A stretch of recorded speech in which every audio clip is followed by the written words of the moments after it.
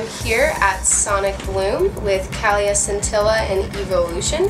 Thanks so much for being interviewed today, guys. Thanks so much for having us. For sure. So I want to start at the very beginning. Can you guys each tell me where you're from and how you first got interested in making music?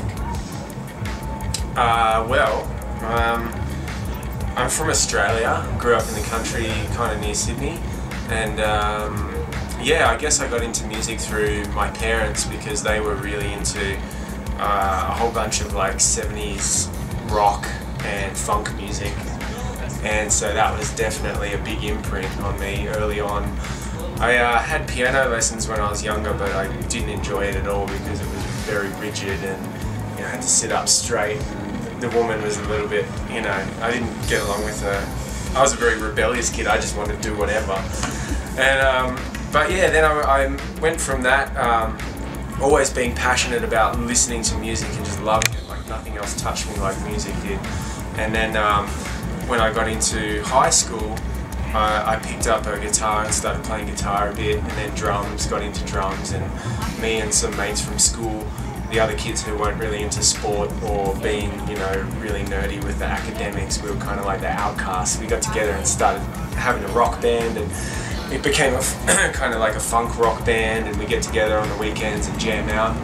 And then it evolved from, like, after I left school and went to the city, I started going to nightclubs and experienced electronic music for the first time. So at that point it just became clear that I needed to get turntables and a whole bunch of vinyl really quickly, so that's what I devoted to, and I became the biggest vinyl junkie. I would spend money on music over eating, and rent. Sometimes I was so behind on rent, but I just had to have those records. And yeah, so the 7 years I was DJing vinyl gave me this awesome sort of empathetic feel of how a dance floor energy moves, and that was kind of like the prelude to then moving into becoming an electronic music artist. I had a computer and I was making some tunes back in 2005, but it wasn't until 2007 when I went to a festival like this, with the Australian version, which is predominantly psytrance, and then I had this total epiphany of wow, this is my tribe and this is where I need to be, and this music is amazing. So that's when I got full power into my Merkaba project. And then after about a year of writing psytrance, I started to then sort of branch back into writing some sort of down-tempo broken beat stuff, inspired by Middle Eastern music and Timber and Shbongle predominantly, and then Kalya Scintilla was born from that. Awesome. Yeah. Cool. What about you?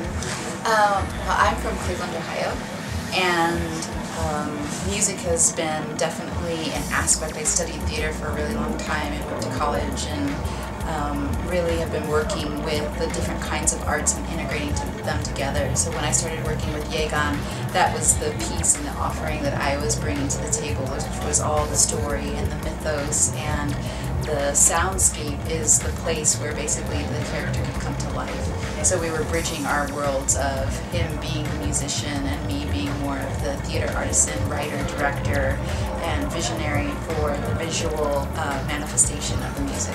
Awesome. How did you two meet? We met actually at my house.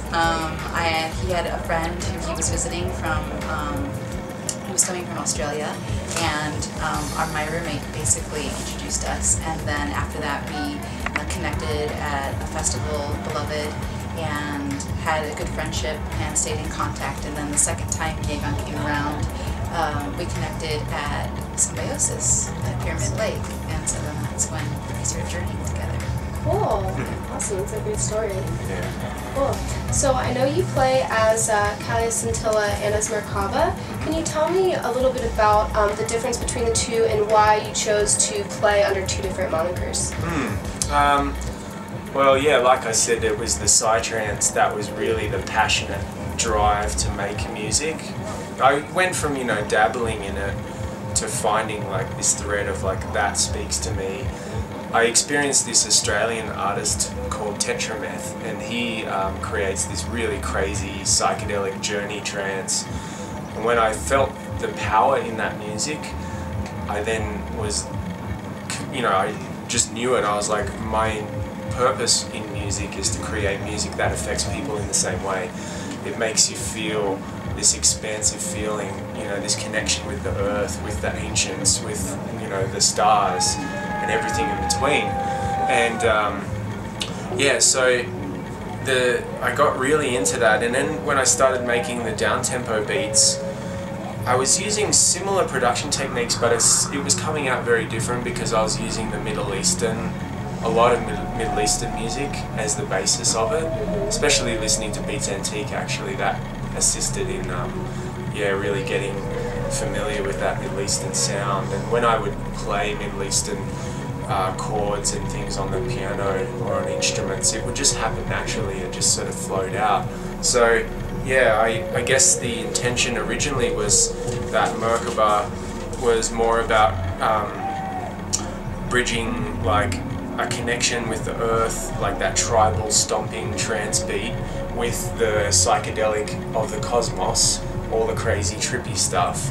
And then Kalya Scintilla was more just like a sort of, it started off as a side note really. It was just like, oh, I'll make some kind of fun glitch hop beats with a Middle Eastern flavour to it.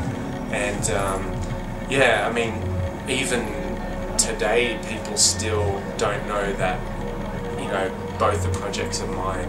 They might listen to one or the other and then they realise, oh, they're both the same person. So I kind of like being able to have like these two different monikers and have them separate enough that people don't really connect it unless they're searching for it. It's fun. You know, I'm dreaming up a couple of other projects, but you know, that's for years to come. Yeah. Awesome, cool. Can you tell me a little bit about the Merkaba music label?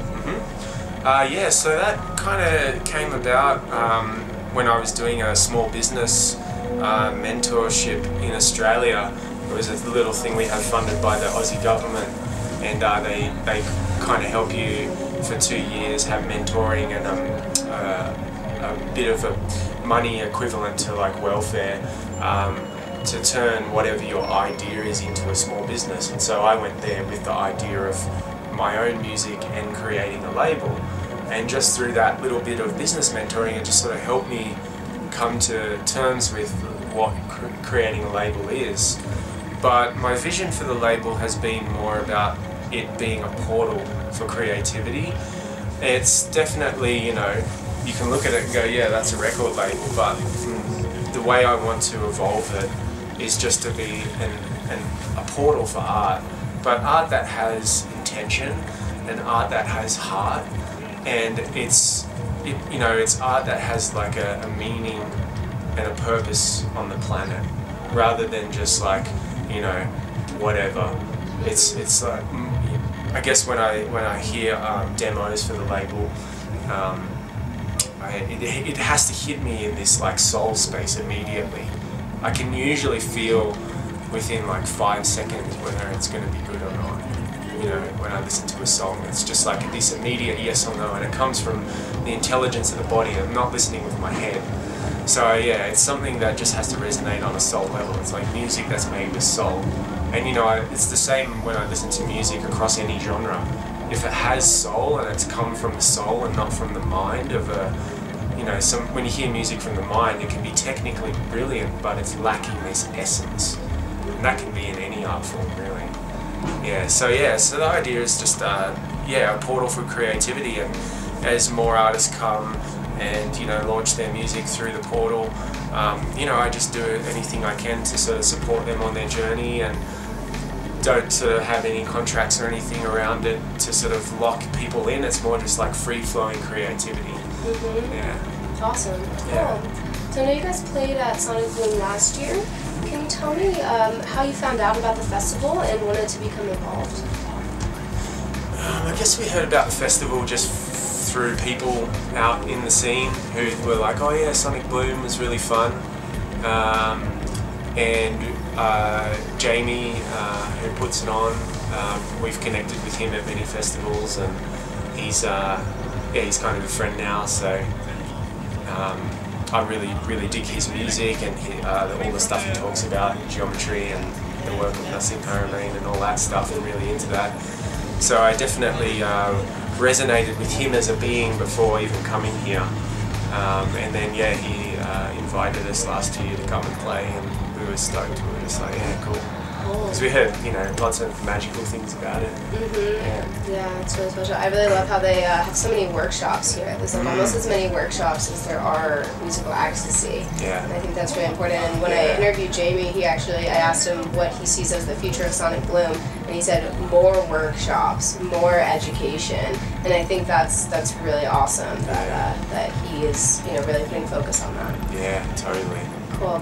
So my last question is a little bit different. So at Sparkleberry Lane, we spread the sparkle, and that can, you know, manifest in any way. It can be sharing your music, having a conscious conversation, picking up trash. You know, it can really be anything. Yeah. So I want to hear how you guys spread the sparkle. Well, our whole offering is super sparkly. We're bridging into a place of collaboration. So wanting to take the music and to give it such reverence and meaning on multiple layers and multiple levels of consciousness. So even Kalya Scintilla, scintilla means to scintillate, to sparkle like a spark. And yesterday and tomorrow is what Kalya means. So we really play with invoking the present moment and then allowing that presence to be the sparkle or the magic of what we're offering, and we commit to it, we devote to it. So it's not just something that we think about in passing, it's an actual intention that we actually set before every single set and at the very, very end. And people feel that, and then it radiates their internal like knowing and joy, and then all of a sudden we're in a sea of that sparkle and that amazingness that's happening, and that's what we want to give to the world. We want to like have everyone remember through the offering of being authentic and real and connected to our souls that that's where we can all merge and then see the infinite and the divine in everything, and then everything becomes illuminated or sparkly. Yeah. Awesome. And I also assist in the spreading of sparkles through my little roll-on sparkles that I have. Oh, nice. Actually, that's the physical form. I don't have them on me now, but I usually carry them, and then I like sparkle people's third eyes. Oh, that's awesome. So I'm always spreading sparkles. Awesome, cool. Well, thanks so much, guys. I really appreciate it. Thank you. And yeah, have a great rest of Sonic Bloom, and I'm really excited for the set. Cool. Awesome, thank you. Thank you. Cool.